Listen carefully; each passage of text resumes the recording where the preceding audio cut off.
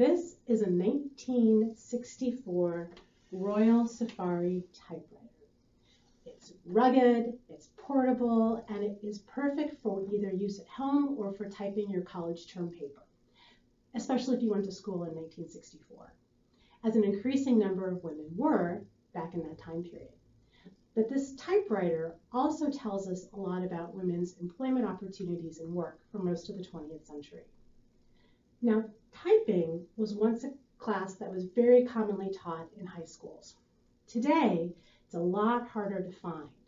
And while keyboarding may be taught for a few weeks at different grade levels, it's very difficult to find an entire semester where students spend practicing their FF and their HHs, let alone setting up margins.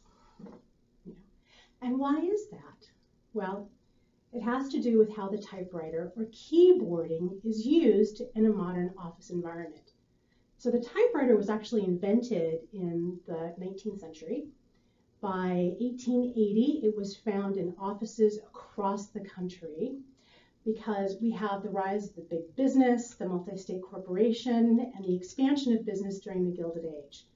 And just like the assembly line slices and dices the different components of the manufacturing process, the business machines and office automation really changed the way offices function.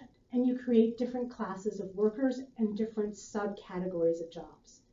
So managers and executives have the big idea for a company. And down at the bottom level, they're employing large groups of people who are recording, who are processing, or who are even filing those ideas for later use. In 1870, 4% of stenographers and typists were women. But by 1930, women accounted for 92% of people in that job classification. So truly, being a secretary became a woman's job.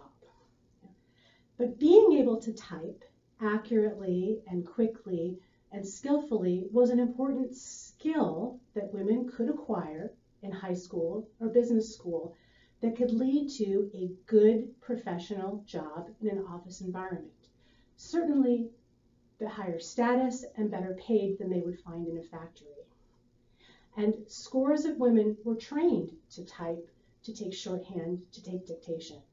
Although most of these women were never ever going to rise out of that typing pool, because being a typist was not a pathway to a job in the executive suite. Today, in the 21st century, almost nobody makes a living by typing. Right?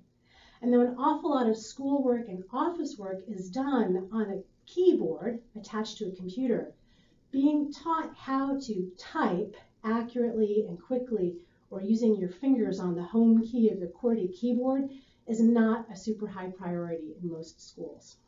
And that's because the nature of work has changed. Today's young women are not going to make a living by recording other people's ideas. They're going to make a living by expressing their own.